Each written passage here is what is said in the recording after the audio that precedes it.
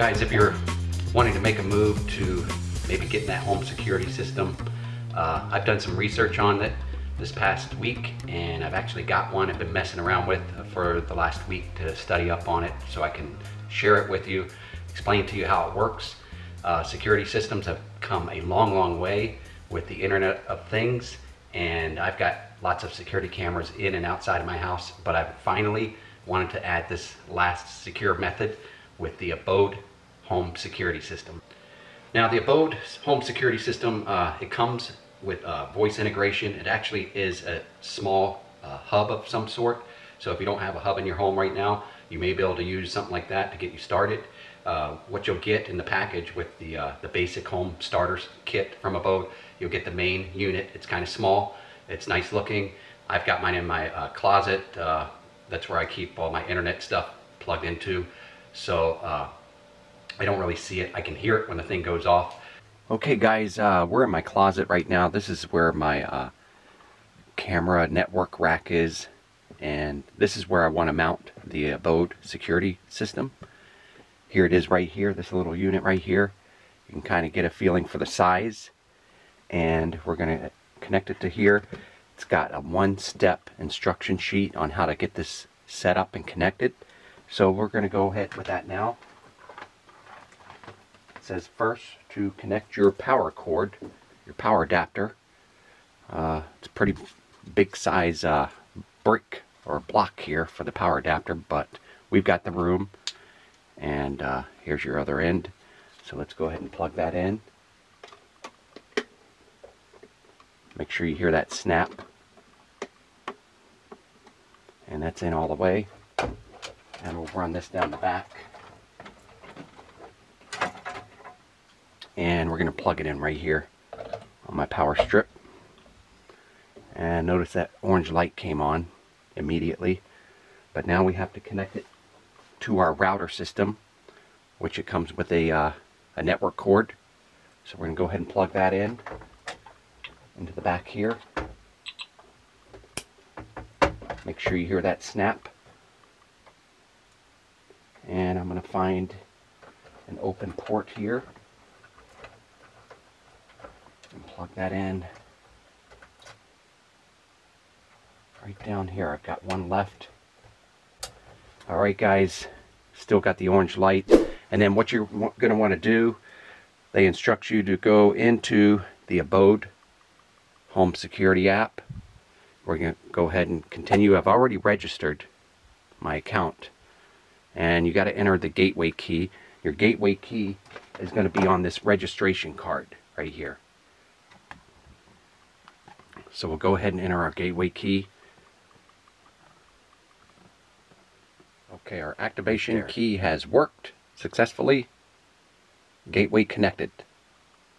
So that easy. Now, next we'll set up your starter kit devices. Continue. Well, I don't have my devices out yet, so I'm going to go ahead. I just want to see what it says here. And we've got where we can add on window and door sensors, motion sensors, streaming camera is optional. So let me get those out of the box here, and we'll see what those can do. Guys, I was able to pair up some smart light bulbs to the Abode alarm system, security system, and it did work, as you can see here. These are called my tower lights, I like to call them. Echo, turn on tower lights. 4 different bulbs in there, and I've got another tower light over there with 4 different bulbs. So they were all controlled with that one command, and it worked through the Abode security system. So it's possible. It didn't recognize that particular brand bulb. It said it was a dimmer meter. That's what came up on the screen when I added it to the system.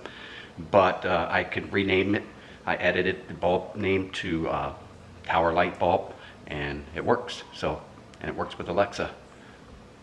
So that's another option you have. Now this is the Abode keychain remote. One thing I wasn't too fond of were these the labels up here. Kind of looks like tic-tac-toe there, and it's hard to remember which button does what. I know now the X is standby, and you got a dot here and a dot with a circle around it, and then a plus. So I'm going to put the labels on the screen here of what those actually do. All right guys, I've got one motion sensor in this room pointing at this rear door, and I'm going to show you how that works. It's got a built-in flash. We'll see if you can notice that.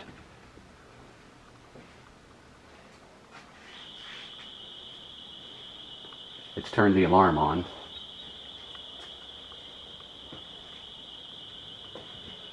So let's see how those pictures turned out. Now guys, what I got here is a camera system that I've got, that I go into Chrome, and I just drop this down. This is what I monitor my cameras or my house with, is my individual cameras. I can click on, you know, any screen I want, enlarge it. I can move them around left, right, up, and down. These are, majority of these are Amcrest cameras. So as you can tell, I get a very crisp, high definition picture from them.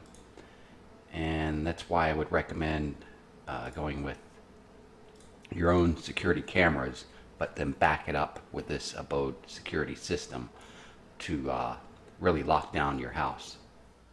Alright guys, when you get your gateway by abode set up and plugged in, this is going to be your dashboard. This is going to be the first thing you see when you log into your computer or desktop. And you can actually do it here or on your mobile smartphone through their abode app. I really recommend setting up on like a desktop or a laptop or something like that, so you get this fully functionable screen, even though their app is really intense as well as this is. This is how I like to do it. I can see more at one time rather than being on a small smartphone screen. So use your laptop or desktop. That's what I recommend. And right here we're on dashboard. Now first, when you get your gateway set up, you're going to want to stick your motion sensors in place on your doors and windows, and any the motion sensors for the room stick on the wall in a corner of a room or something like that, so that it's in a good location. And you're going to want to come up here and click on add device. That's right here. And when you go here, this is the abode device list. So you're going to probably get, if you get that big beginner kit, you're going to have one of these mini door sensors. You might pick up another few door sensors as well. You just click on these to get them armed with the system or paired with the system. I also got this indoor motion camera, wide angle. Don't really recommend this, but I mean, it's better than nothing. Like I said, I have those cameras, IP cameras, all around my house, inside and out. It records on motion, all of those cameras, and I can check in 24/7, anytime, anywhere in the world. So I recommend the abode system as a backup system to your IP cameras if you already have IP cameras. If you don't have IP cameras, then yes, go with their motion camera. I'll show you how that works later on, or even the 1080p streaming camera that they offer. So also you can program your or pair your key fob here. Now say like I did, I purchased a no-name brand dimmable ZigBee light bulb, and I was hoping it worked with the abode system, and it does. They do work. I got them programmed successfully last night. And right here, if you go into other devices, not the abode devices, if you go into other, you can see you can view supported devices, and click on that, and it'll come up with compatible Z-Wave and ZigBee devices that they have already programmed into their gateway, and it's going to recognize them very quickly. It recognized my off-brand very quickly too, but when it notified me that it recognized it, it said it was a, it said dimmer meter device. So it knew it was dimmable, and so then I edited the name of my device after it came on the screen, and I named it to whatever I wanted, which was Tower Lights, and I'll show you that as well. But and they dim as well. I'm going to show you that. You just have to name it yourself, basically. You can also send them an email if you got a device, or if you know, say a wall switch or wall plug, smart wall plug or something that's Z-Wave or ZigBee, or a light bulb, you can email them here. They'll actually go out, get that program for you so that it actually recognizes the name brand. But like I said, I think you can get around that. I did. And these are all my devices on the middle of the page here. And I do have a Nest thermostat. I also have a ecobee thermostat. As you can see here, this is my Nest. If I click on that, that's my home thermostat. That's the main one. And you can adjust the heating or cooling here right from the dashboard. You can integrate your abode system with Alexa or Google Home Assistant and just speak to operate these. You know, you could do that without abode, but now they're all connected. So you can do them from here, from the website, from on your smartphone, and the abode dashboard, wherever you're at, you know, at the time, whatever you're looking at or trying to monitor. And then these are the light bulbs right here, 8 of them. I have these tower lights that have 4 light bulbs all the way down on each of them. And so there's 4 in each tower light. And I got them paired up because they're in my little lake family room, and we turn them on in the evenings, and they work with Alexa. But I've got them paired through the abode system, not through my SmartThings hub, not through Alexa, and not through Google Home Assistant. These are actually paired through the abode gateway system. So your abode home security system is actually a mini hub, smart hub for your home. So you can get smart switches, smart plugs and outlets and stuff like that and pair them to your abode. You don't have to buy that SmartThings hub if you're going ahead and going with this abode security system. So that's a benefit right there. And let's move on. I've got the remote control paired up right here, the key fob, and it tells you the status right here. The key fob is online. It's recognized by the gateway. Front door tells you it's closed. Back door is closed. These are the sensors that I have mounted right directly to the doors.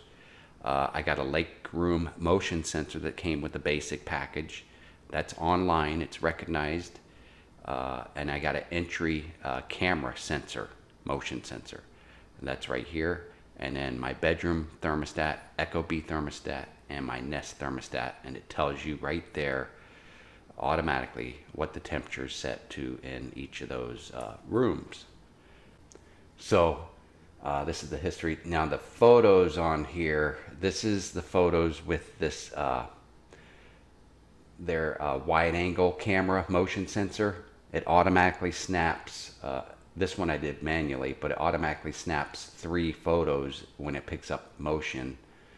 Like this is 3 photos. If you click on that, you can see, you can open up and you can see the 3 photos. But now look at this. This is like 640 by 480 or something like that resolution.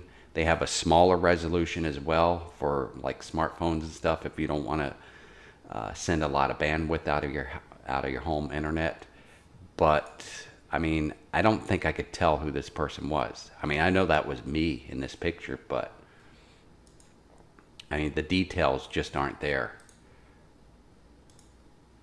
I think that was the low resolution one. Then I switched it to high resolution, and I got this photo here snapped. That's a little bit clearer. And then this one here when it was set up to the higher resolution. I don't know if I would recommend them cameras. Like I said, I use my cameras. Back to what I wanted to show you, it's like I can see clear view with my cameras here. So I would recommend, you know, getting your own cameras instead of their cameras. But that's up to you. If you don't have any hooked up right now, then sure, I would get 1 or 2 of their cameras because it's better than nothing. So anyway, like I said, these pictures, this photo here, I'm not sure. I don't like there's no detail. If a cop came and saw this picture, he'd be pretty much, I'd ask him, do you want a copy of this? And he'd say, no, why bother? I'm not able to do anything with that image. So, I mean, you could tell maybe approximate height by the by how high the door is and the weight, you know, and the hair length, maybe, and possibly the either dark clothing or light clothing. That's about it. But anyway, you'll know if somebody is in your house and you know that it's not you.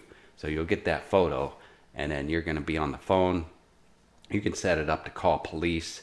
You'll get the warning. It'll have a button to call police directly right from the app if you want to. You can actually have a monitoring service. You can hire that monitoring service if you want for just like a 3-day vacation or a 2-week vacation. And then next thing on your list to the left is your alerts. Every time you got an alert, you can see what set it off. Lake room motion alarm activated. Entry cam sensor alarm activated. Both of these things set this action off to take my picture when I was in the living room, because both of them could actually probably see me at that point in my room. And then I disabled it and disarmed it by putting it into standby. Quick actions. I made a quick action just to try it out. I went in here, I'll show you. I picked, I checkmarked this, capture images from all motion cameras. Auto flash, I set it to. And then I did next. And so if I apply this, it's going to take a picture from my motion camera, which I did down here. I got that alert. I just set that up just as a gimmick to try it out. So that's how you could do that. And then you've also got more in-depth. This is their new beta Q automations, and you can set up automations. Like I put up one, I created one. When my phone leaves the property, it turns the bedroom temperature to 77 degrees, because we usually sleep around 72 degrees. So when I leave, it's going up to 77 during the day. And also, like I told you, I created a smart little signal with my tower lights, to where if that back door opens, then it triggers the tower lights. And let's see, you got legacy. This is it's kind of like the automations up here. I would do everything in this Q automations, not the legacy automations. And then integrations. You'll want to come here, especially if you have the Amazon Echo and you want to operate it with your Echo or your Google Assistant and operate your thermostats. You'll notice I have everything connected. It's very easy to connect these devices, and everything's connected. You just go into your settings and go ahead and set those up and pair them, and you'll have everything working just as you want.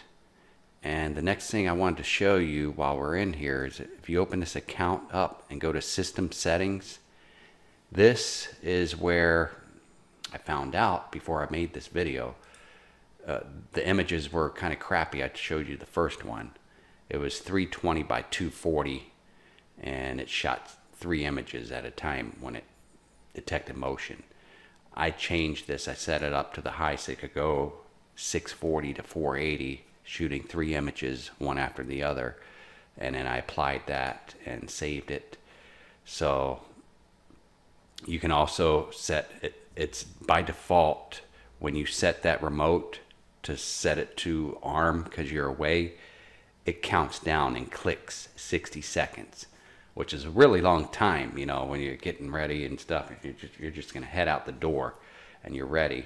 You can either tell Alexa to do that for you, or you can have your little key fob remote and hit that away button, and it'll count down for 60 seconds by default. Now I set all these down because I'm in testing mode this week, so I could set it down to like 20 seconds. Here I could set it down to even 10 seconds, or I can even disable it if I just wanted to instantly be activated or unactivated instantly. So these are some separate settings. Make sure you got your correct time zone down here. And you can set how long you want that alarm to sound. I had it for 2 minutes because I was in testing mode. I'm going to set that back up to like, I don't know, 15 minutes. I want it to be alarmed and sounding that alarm when I'm not here until somebody gets scared and leaves, or, you know, until I get time to call the police. or see what's going on. I'll just log into my cameras or whatever, see what's going on. Now guys, the most important thing, back to the dashboard, the top bar up here to the right, here's your 3 settings. Now you can set it for standby. Standby, everything is shut off. No motion sensors, no cameras, no door or window sensors. All those things are shut off on standby mode. So when I've been testing this and testing out this dashboard and stuff, I've had it on standby mode. Now if I put it to home, it's going to count down, see, 30 seconds. It's counting down, and then it's going to activate, the gateway is going to activate all those sensors only on the outer parts of your house. That's going to be the sensors that are on your doors and the sensors that are on your windows. The interior sensors, like your motion sensors, you'll be able to walk around your house. So this is for when you go to sleep at night. You'll set it to home. You're going to go to bed, but if you get up, say you want a piece of cake or something in the middle of the night, you get up and you walk through the living room where that motion sensor is, that's not going to sound off that alarm and wake up your spouse or whatever, or your kids or your doggies.